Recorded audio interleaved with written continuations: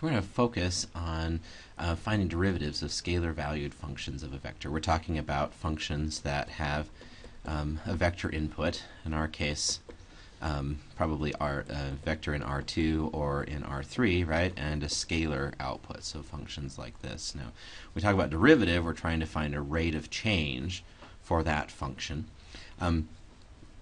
If we think back to what we did in Calc 1, all of our functions had a scalar input and a scalar output, and we could visualize their graphs. Here's our input variable and here's our output. And at a particular location, so if you're at some location x0, then there's really only one direction you can go because there's only one input, right? The only thing you can change is x. And so there's really only one number that specifies the slope.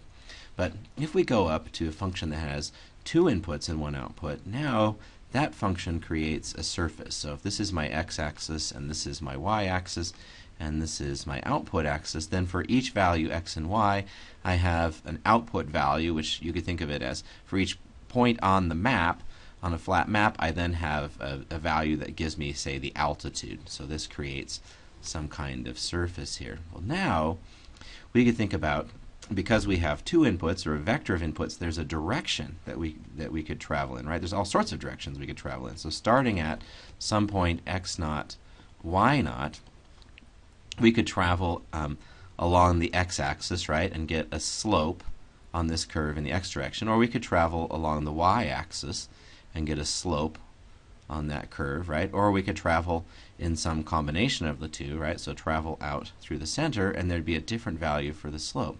Just think about standing on the side of a hill, right? If you're standing on the side of a hill, here you are standing on the side of the hill, and there are directions you could walk where the slope is very steep, right? Or you could traverse the hill, just walk so that you don't gain any altitude, and then it's not steep at all. So depending on looking at the map down below, which is our input, depending on the direction that you walk in, you can have different values for that slope.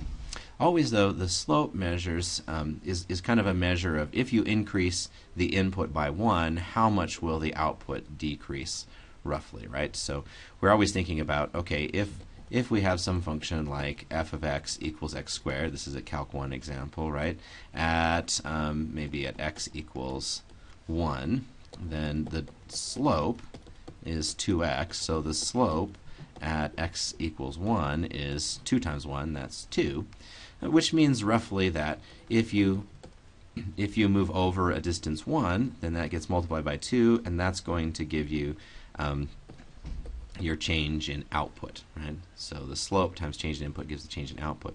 If delta x happens to be 1, then you increase exactly the amount of the slope. So we're always saying the slope is telling us how far are we going to move up or down, roughly, if we move an approximate distance of 1 in the input space. So let's see if we can come up with a way of figuring out some kind of formula that will tell us the slope on some surface in a given direction. So we'll call that the directional derivative. So we want to figure out how do we find this slope of my surface at a particular point if I walk out in a particular direction in the input space. Okay, so again, our picture is just that we have our two inputs, x and y, and then our output, f, determines kind of an altitude, so that we end up with kind of some kind of surface here. And we're going to be starting at some point, x0, y0, and we'll be walking in any direction, right? But that direction is going to be specified by this vector u1 and u2. So we have this vector u1, comma, u2 that tells us the direction that we're moving in the input space. We want this to be a unit vector because we want to know how much would we rise or fall if we walked a distance of 1. So we'll want to make sure that the distance we're traveling, this unit vector this vector has length 1, so that we're traveling a distance of 1. What we can do to do that, if we parameterize this line in xy space, then we would have our location in the input space as a function of t, and then we could just look at, okay, as a function of t, we have this line, and we could look at the profile of the curve as we go along, and so we could ask, well, what's the slope of that curve right here at t equals 0. So what we're going to do is we're going to make a parameterization. So we're going to parameterize this curve, and then we'll plug that parameterization into the function. We'll get our function f in terms of a single variable, the parameter t. So we need to parameterize a curve that starts at x naught and goes in the direction of u1, u2. So we're going to start at x naught, and we're going to take u1 times t and u2 times t. So there's our parameterization. Do you agree when t equals 0, then we're at the location of interest, and as t increases, then by the time t goes to 1, we've taken a step of length 1 away from that point x naught, y naught, because u1 and u2 create this unit vector. So if we do this composition, then we're going to take f compose r of t, and that's going to work perfectly because r of t has two outputs, and we can plug those in for x and y in our function. Then we could ask, what is the slope of this function with respect to t? And of course the chain rule says that what we need to do is this function f, its total, we need to multiply the total derivatives, right?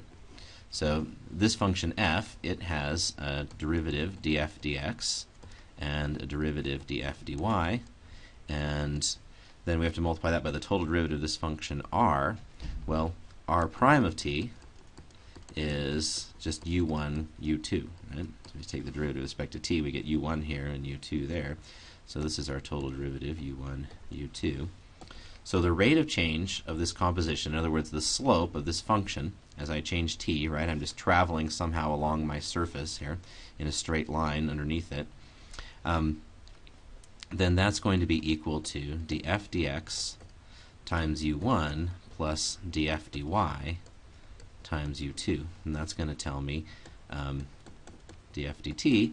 We'll call that, since that's how much f is rising or falling as we take a step of length 1 in the u1, u2 direction, we'll call that the directional derivative of f in the direction of u. We just have this notation, right, so that we don't have to keep writing out the directional derivative of f in the direction of a particular vector, right? We'll just use this notation to express that. Now if you look at this, you've seen, this looks like a dot product, right? It really is a dot product.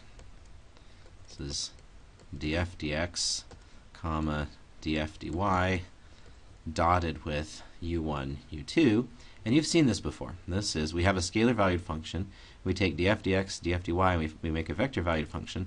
That is actually the gradient of f dotted with the unit vector u. So we've got the gradient of f dot u, or if we use our del operator, this is del f dot u.